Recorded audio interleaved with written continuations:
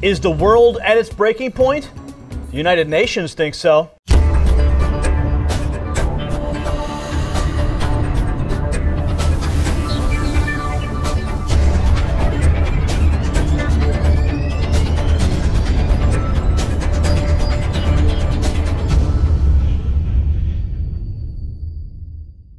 Welcome to The Breaking Point on the Next News Network. You know, it seems the United Nations wants you dead. Their solution to global warming. That's, of course, according to Christiana Figueres, the Executive Secretary of the United Nations Framework Convention on Climate Change. That's right, at the recent Climate One conference, she spoke to the organization's founder, Greg Dalton, and revealed the agenda right out in the open. Ladies and gentlemen, it is no longer a secret. Roll tape. A related issue is fertility rates and population. A lot of people in energy and environmental circles don't want to go near that because it's politically charged, it's not their issue.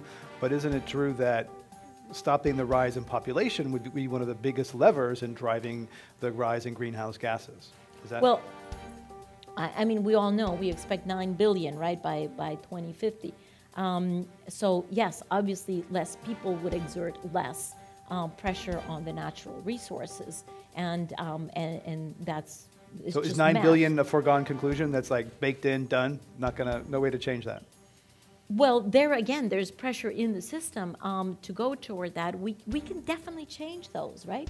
We can definitely change those numbers, and we really should make every effort to change the numbers because we are already exceeding the planetary carrying capacity. Today. Make every effort. Their own words. The planet has already exceeded its human carrying capacity. Too many people breathing, to them, means too much greenhouse gas emissions. So, what's their solution going to be? Well, I know that you are aware of something called the Earth Hour, where everyone shuts off electricity for 1 hour each year at the same exact time.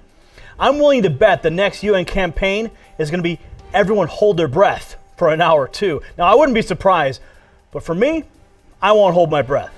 What's your breaking point? Has the UN gone too far? I can't wait to read your comments below. For the Next News Network, I'm Gary Franchi.